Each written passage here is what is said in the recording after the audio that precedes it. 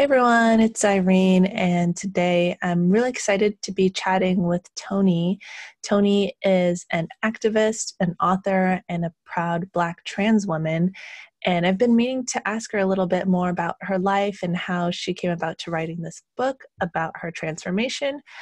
So thanks so much, Toni, for being on the channel today. Thank you, Irene, for having me. Happy holiday. Happy holidays. So Toni and I met at the SF LGBT Center. So the SF LGBT Center is a really amazing nonprofit that does a lot of different services. Maybe do you want to share a little bit about what you did while you were there at the center?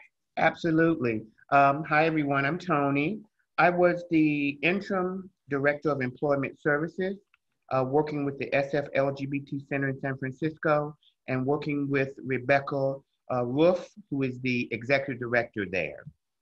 They had a 7-month gap between their previous director, and they had looked for a director, but COVID came along.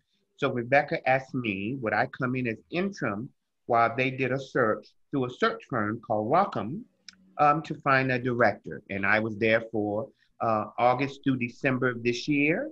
I just recently completed my tenure last Wednesday. And what we did was find employment and help people get employment services, resume building, job finding for people who were looking for a job, working with all types of employers such as US Bank and Accenture and other employers who were looking to find people for jobs. And it was Yeah. really exciting. And now they have a wonderful new director by the name of Cheryl Lala, who's permanent. I am out and she's in, and congratulations. Yeah, it was awesome being able to meet you. So I've been volunteering at the center for a while, and I remember when you first joined, I was like, "Oh, there's a new person here," and we were able to kind of see each other during the job coaching hours. For those who might be interested, they have drop-in job coaching, where I volunteer as a kind of a job coach, helping people with their resumes, helping people with interview prep, maybe giving them some suggestions on what kind of careers are good potentials given their background and their interests. So it was really awesome to meet you there. I've been reading Toni's book. I'm about halfway through Toni's book right now, and I just was very impressed by kind of all the different life experiences you had. So I wanted to just bring you on the show and kind of introduce people to you and kind of share your story. Thank you. Yeah, do you think you could share a little recap of kind of your upbringing and then how you kind of came to be at the SF LGBT Center? Sure. I'm from originally Jacksonville, North Carolina. I'm a Southern person. I was raised by two religious parents, great parents, but very religious. We went to church 3 or 4 times a week. I was a good student. I got a scholarship when I graduated Jacksonville High School to go to Wake Forest University, an ACC school in Winston-Salem, North Carolina.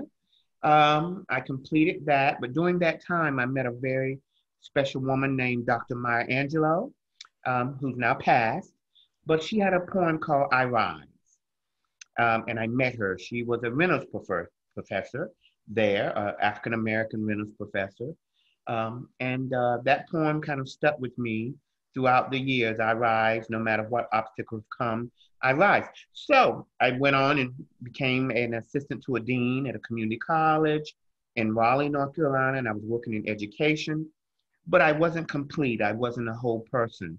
In fact, I was living an unauthentic life. I was very unhappy. I was doing well in graduate school, but I wasn't who I wanted to be, who my inner soul was calling. I was born an African-American male in North Carolina, but I've always felt that I was a different bird of a different feather, and I always felt that I was a woman.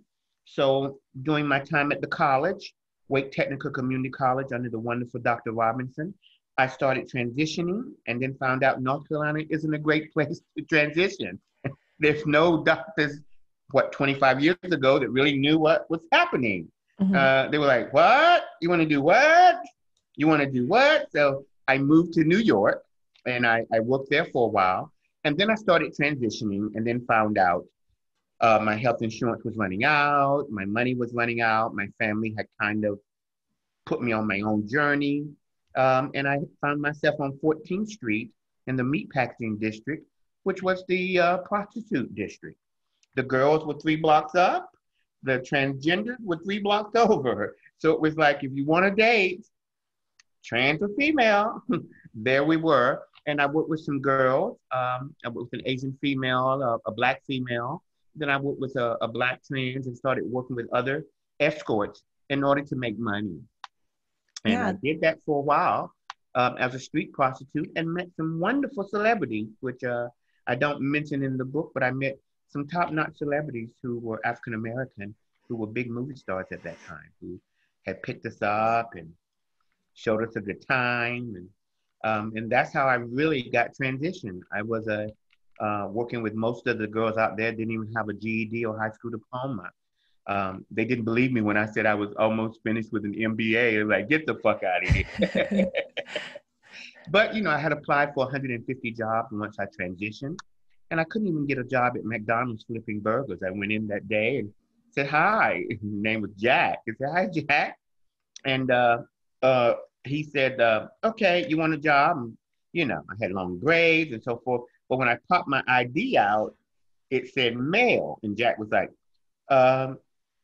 you have the wrong ID. And I'm like, no, that's the ID, because it wasn't easy to get your ID to change over to female in Mhm. 1999. It just wasn't happening.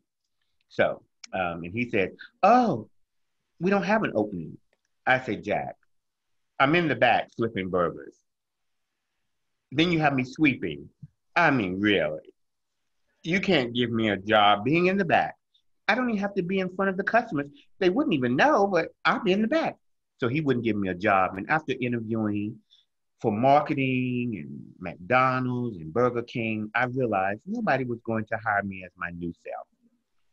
So I worked a while and I started advertising on the net and becoming a more high-end escort, working with females and transgenders. And we traveled to Canada, all over the place, making lots of money at that time. So I went from a street prostitute and unable to get a job, because I did want a job. I really didn't want to be a prostitute in all actuality. But when you can't get a job and you have to eat and sleep, you do what you have to do. Mhm. So I did what I had to do and was taught by some of the best prostitutes in the world. They were very good at what they did, because I had no clue of that world. I didn't even come from that world. I've never been in the street. I didn't never, work till 5 in the morning in high heels. And it was just new to me. And I learned how to do it. And then I started working professionally with other professional escorts. And we became a mistress. And I worked with masters. We started seeing really rich people. And it became a different life. And that's how I made my transition. I made my transition as a prostitute on the street of 14th in Manhattan. That's really how I made my transition for the first 2 years. I was a whore, old term, I'm old. Um, they call it sex worker now. Some people may say, oh my gosh, she said whore. I was a sex worker. And that's how I got my beginning as a trans woman and as a sex worker. I paid for my breast and laser and facial stuff and all kinds of stuff, just from working on the street at night, avoiding the cops. And half of them were my clients as well. If they wasn't arresting you, they wanted a date. So, hey. Yeah, I mean, it's pretty amazing some of the things that you've been through. Definitely recommend people check out your book. It's called I Rise, The Transformation of Toni Newman. And there's just a lot that maybe if people aren't exposed to this world, they don't realize all of the difficulties that, all of the barriers, whether it's like your own family or financial barriers or medical barriers, just to kind of live in the body that you feel comfortable. So that's pretty amazing. How did you transition out of kind of the professional sex work world into some of the nonprofit work that you do? Because you do a lot of activism relating to sex workers' rights. And Lyric, the organization that you're working at now, does a lot of amazing work for LGBT youth. Like, how did you get that transition into this new area of kind of community work and community organizing? My first job post-sex work was working for a marketing company, asking people, do you like Newman salad dressing? Would you like to try some today? We have crackers and bread and so forth. And then would you like some sausages? We also, blah, blah, blah. So I was a marketer for a marketing company working in your Ralph's, your Vons, your grocery store, selling items that were just coming out. And then I heard Equality California was looking for people to help raise money for marriage, LGBT marriage. It had failed in California the first time, and we were going on the ballot for the second time. So I went down to apply as a EQCA, Equality California canvasser, and we stand outside your grocery store and say, do you support LGBT rights? No, screw you. You're a dummy. You lesbians. And I was with lesbians and gays, you faggots, you whores, whatever. And it was amazing. It was amazing. I worked with 22 awesome people who were out there, and we raised millions, hundreds of millions of dollars. And we got the marriage the second go round. So once I did that, I started getting into healthcare for LGBTQ and went to THE healthcare clinic and became their coordinator and then director of development. Then I moved to San Francisco to work for Maitri, the AIDS hospital, serving people who were dying of AIDS as their director of development. And I applied as the ED CEO of St. James, the sex worker clinic. It is the only sex worker clinic in America. Here we are. And then from there, I went to the center, SF LGBT Center. And from there, I landed at Lyric. So I've worked for 5 nonprofits, but my beginning was a marketing company asking people, do you want to buy sausages? And would you like the crackers to go with it? And how would you like me to serve it to you? With the cracker or without, is how I really got started. And people would stop by, and people who were hungry, and I knew they were going to buy, but it was a job. It was my first job as a trans woman, non-escorting, was being a marketer, selling Newman dressing, sausages, all kinds of shit. It was amazing. And I met some really cool people. And one of the people who I met said, you should go to EQCA. They're looking for people who can communicate well. And you had me buy this sausage. You're a really good communicator. You should get down there. So I said, okay. They called and said, I'm coming. I went down there. These were lesbian and gays, predominantly white, no trans, but lesbian and gays. And here we are. I worked for EQCA for almost 2 years, raising money to get marriage to be voted yes in California. We were one of the first states to get marriage. And I was part of that. So that was my beginning. Yeah, that's amazing. I do remember when we finally had marriage equality here in California, and then later it was reversed, of course, with Prop 8. And then we lost the right to marriage, and then we got it again. Then we had to fight again. That's when I joined the battle, when it got it, lost it. We're going to get it back. We're going to put it on the ballot. I joined it at that time with John O'Connor as our CEO, and it was great. It was great. And we raised a lot of money to get marriage on, to win it. So it was great. Mm-hmm. Yeah. And you mentioned in your book that you had started out studying sociology as well. Well, you started out in interest in medical field and then switched to sociology. Do you feel like maybe some of the background you had in school helped, or was it primarily some of your lived experiences and how you had to navigate, being a Black person in the United States, being a queer person in the United States at a time when, things weren't as accepting? I must say, I went to Wake Forest under pre-med, and after I failed chemistry and biology, it became apparent I wasn't going to be a doctor. I was so unhappy at that time. So I switched to sociology under Dr. Catherine Harris, who's now retired, but she's fabulous. And a lot of the stuff she taught me was really instrumental going down the road. The Wake Forest years were very good years because I met Dr. Maya Angelou, her poem, Arise, and Dr. Harris. So yes, the question to that is, sorry I couldn't make it as a doctor. It just wasn't going to work, but the sociology part really became applicable to my life because I was pretty screwed up, and it teaches you how to analyze yourself, analyze others, learn people, cues, it's about behavior. And I realized I was unhappy because I was not doing the behavior that I really wanted to do. I was living a very unhappy life for not being true to myself. Um, so I changed my behavior, of course, and start living my authentic life, which brought poverty in the very beginning. But I've never been happier. So 25 years later, it was tough the first 10 years, but the last 15, they've been pretty good. So the story is be your true self. That's the only way to be happy. You can have a great job, but if you're not being true to yourself, you're doing yourself an injustice.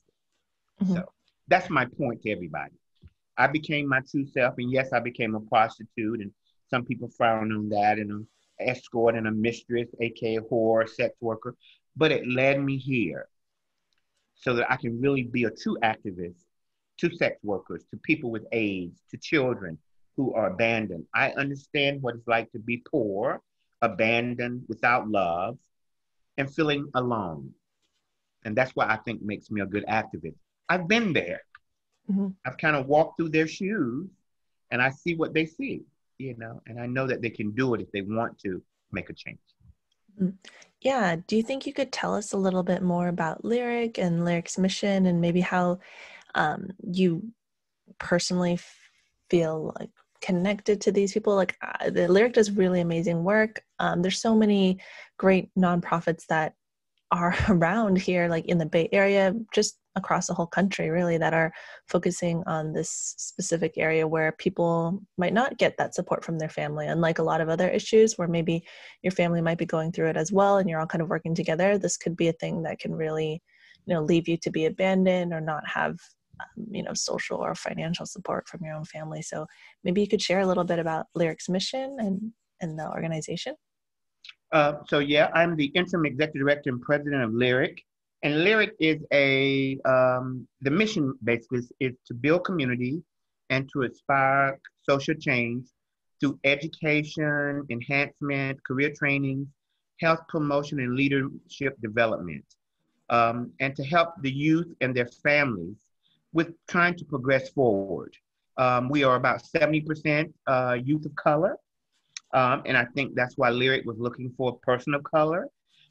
Jody had been their executive director since 2003, and she's retiring.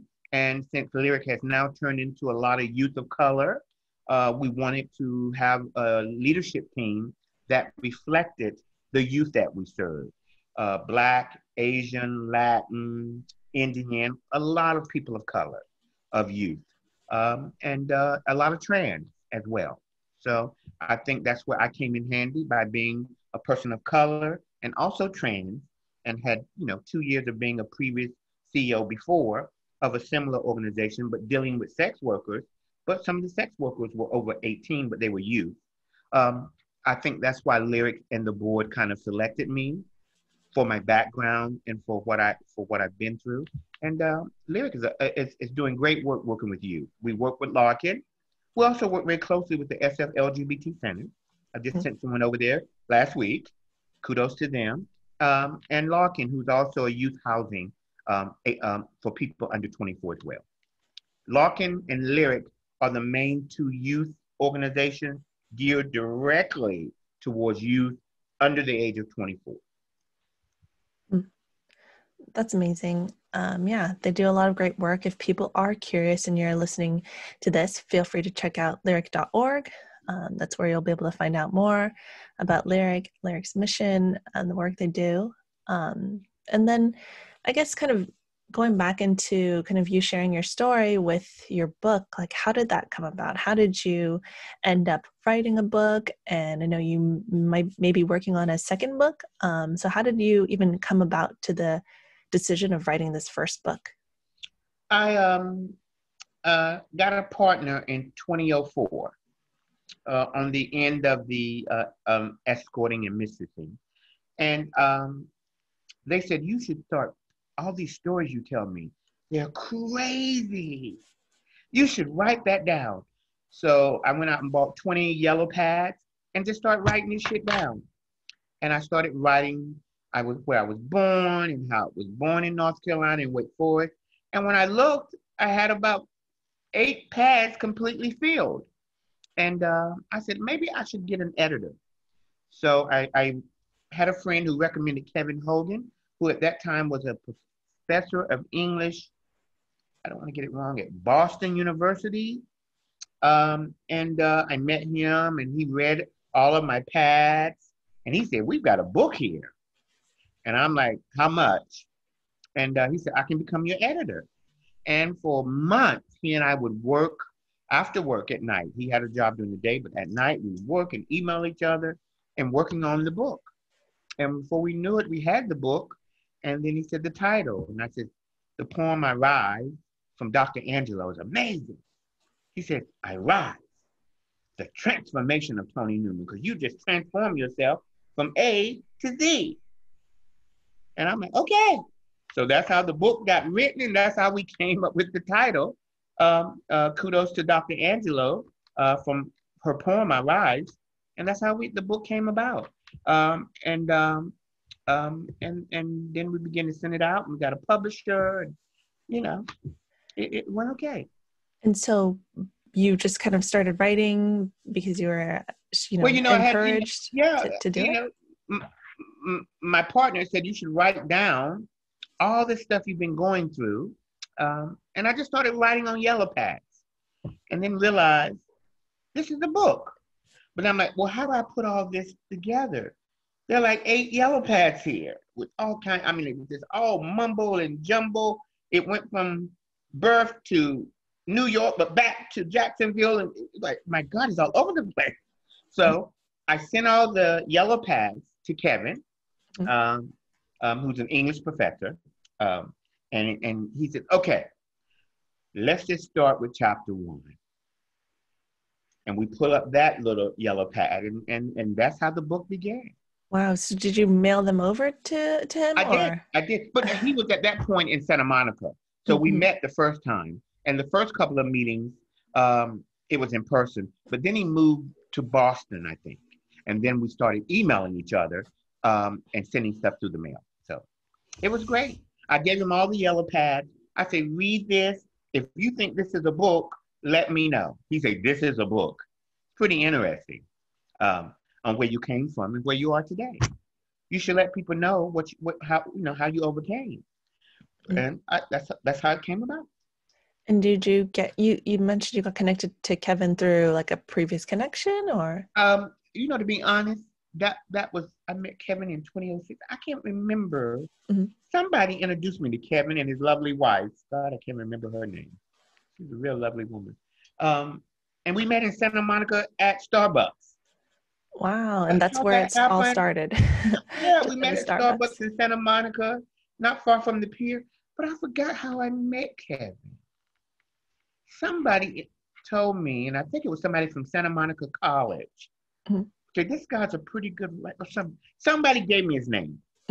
And then we connected, and then my partner and me and him and his wife met. We left there to go have a real drink, some coffee, and that's how it all began. And Kevin was my editor for the whole book.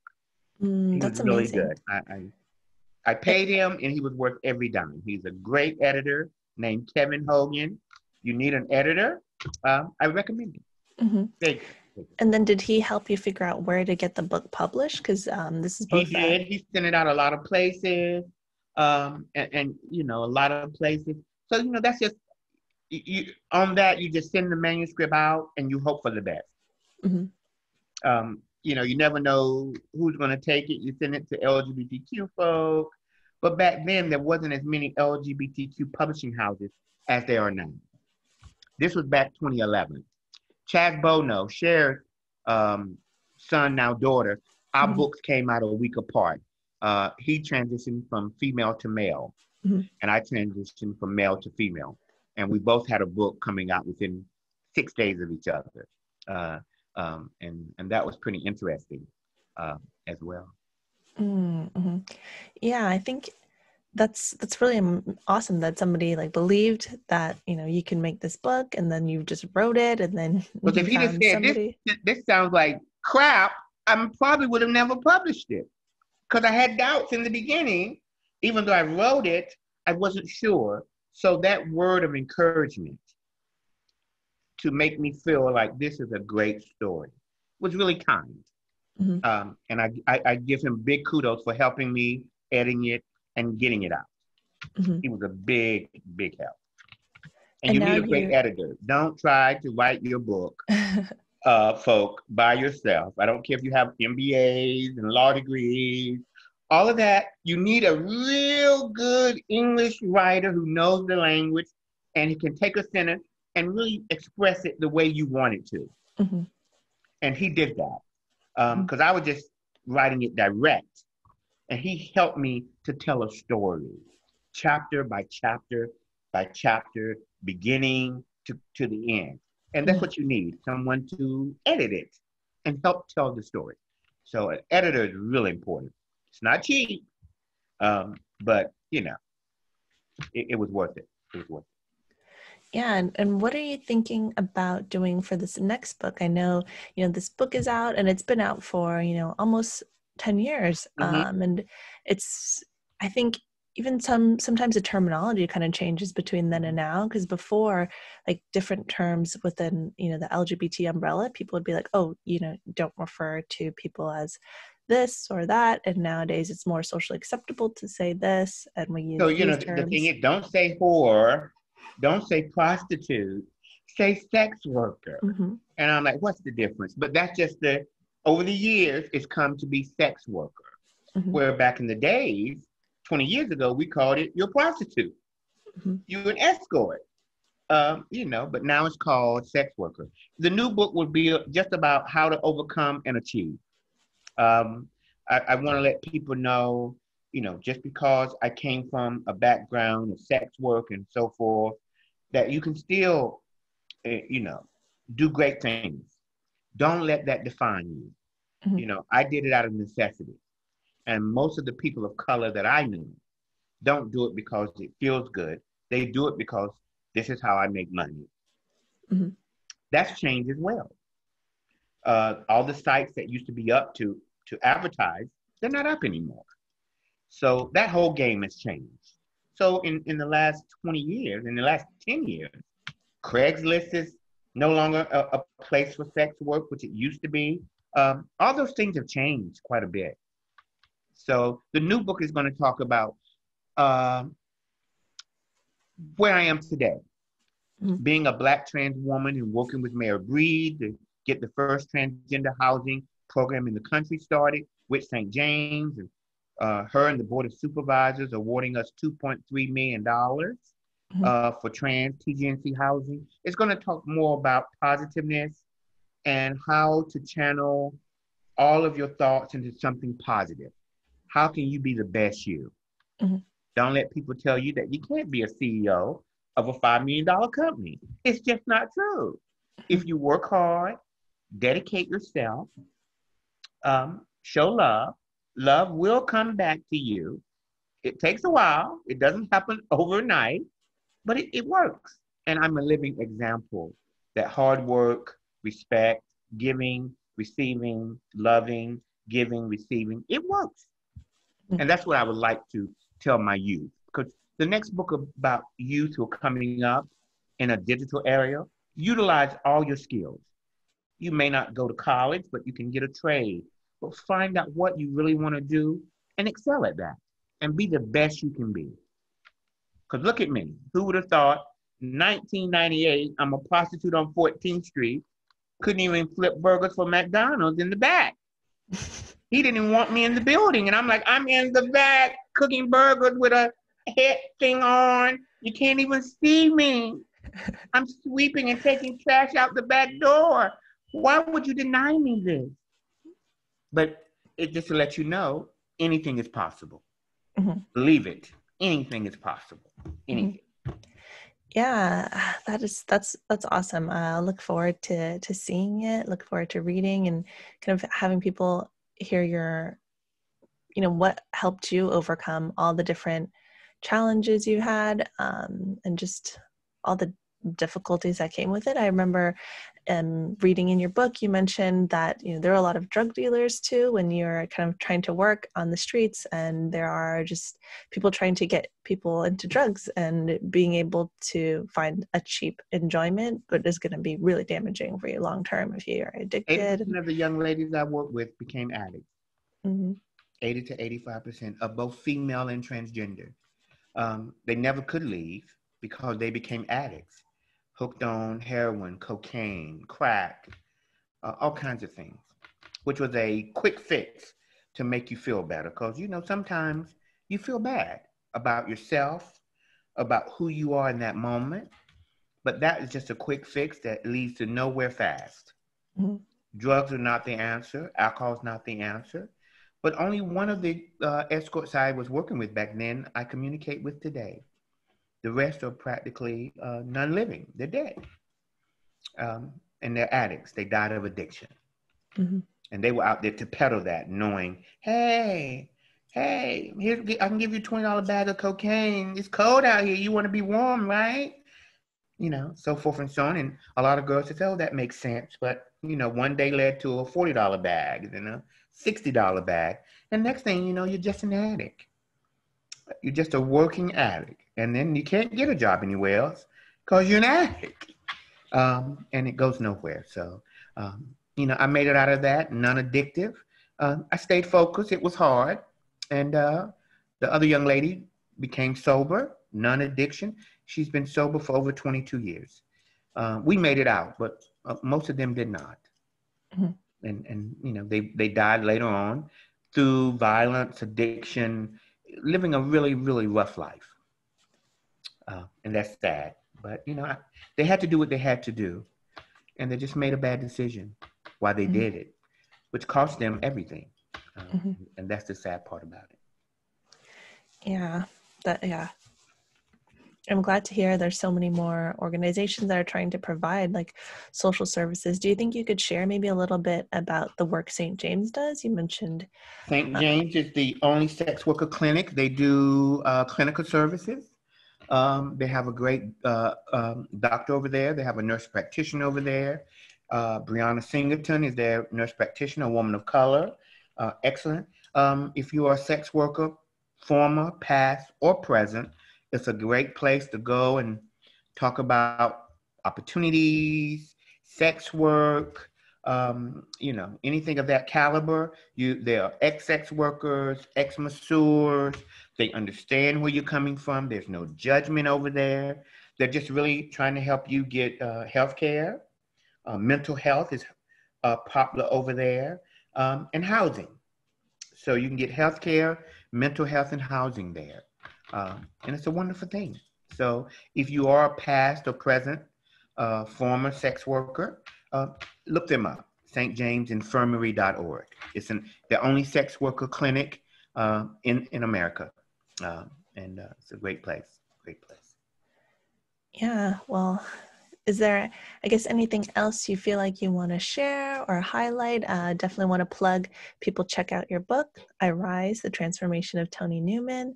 Many other kind of things that you want to share in terms of maybe the work that you're doing now, or?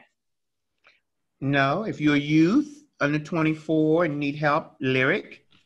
If you are a LGBT person needing services, I recommend the SF LGBT Center. If you're a sex worker, you past or present, former, I recommend St. James Infirmary. And, I'm just here to encourage folk, live your authentic life. It may not be easy in the beginning, but 24 years later, I'm very happy. I'm healthy. And things are good. So that lets you know I made the right decision. It just took a long time to get here. And hopefully now it won't take a trans person of color 20 years to transition. We have some great organizations like the Transgender Law Center, Trans Lifeline. These are great organizations willing to help you, find housing, legal help, name change. I mean, you got so many services now for a trans person. It just, especially in San Francisco, oh my God, it is trans haven. They are really, Mayor Breed has been an excellent advocate To trans folk and Claire Farley, Director of the Office of Trans Initiatives, Special Advisor to the Mayor. Kudos to her, a white trans woman. These are great services. So if you're in San Francisco, go there. If you're in Los Angeles, where I am, I recommend you go to the LA LGBT Center. They have lots of trans services, housing, and a youth department. So California's got you covered. Northern or Southern, we got you covered here. Mm-hmm, mm-hmm.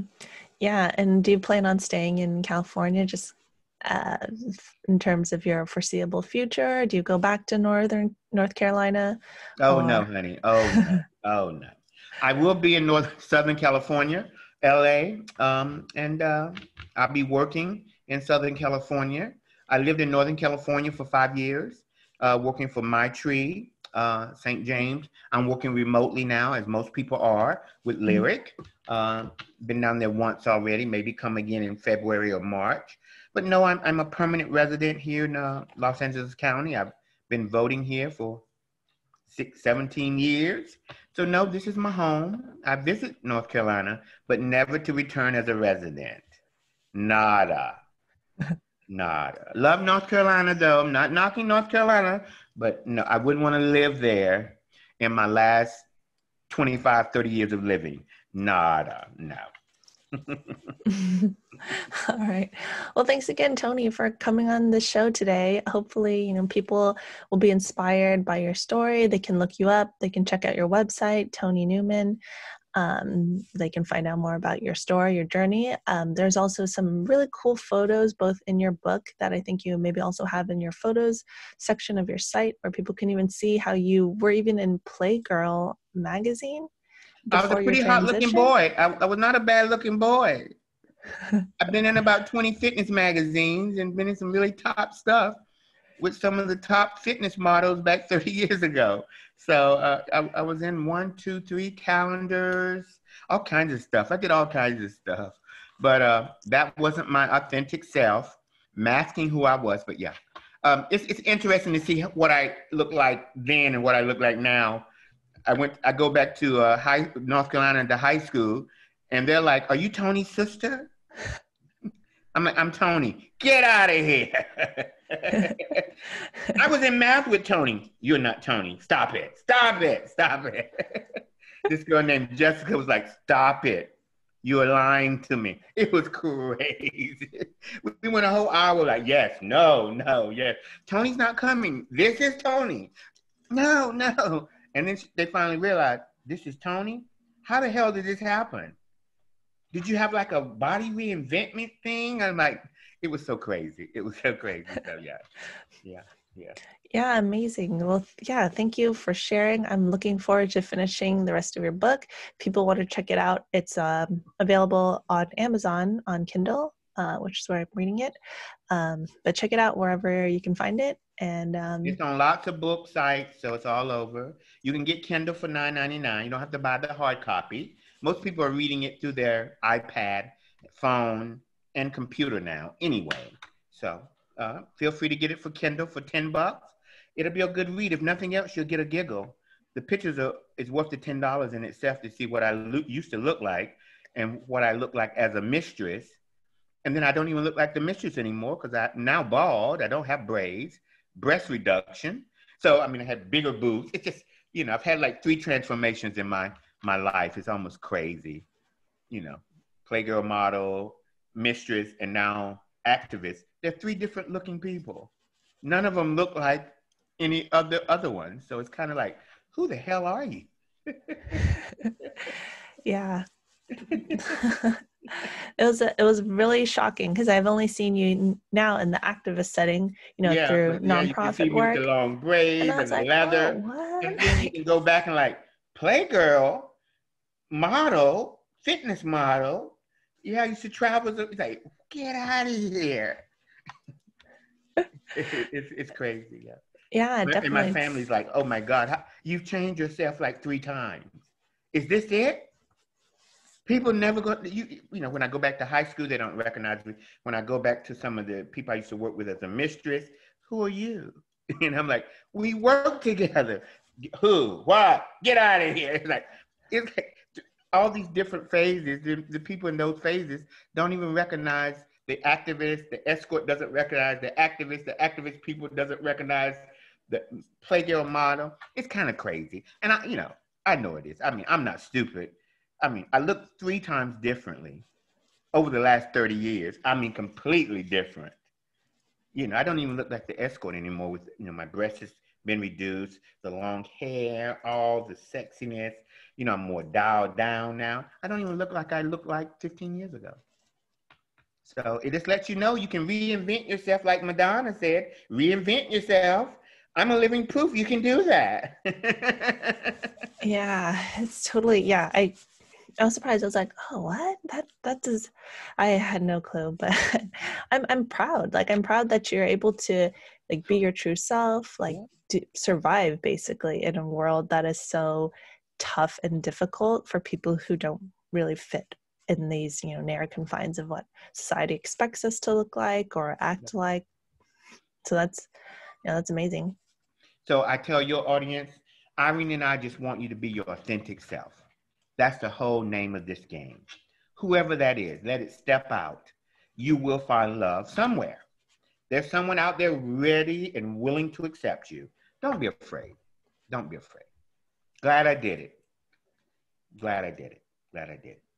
Oh, yeah. Well, thank you. Thanks for coming on the show today. You're Everyone can welcome. check out I Rise, the Transformation of Toni Newman, and hopefully I'll keep running into you again in some of our nonprofit and social organizing, community organizing work in the future. Take care and have a good rest of your day, everyone. Happy Bye-bye. holiday. Signing off as always, deep breath in together, deep breath out.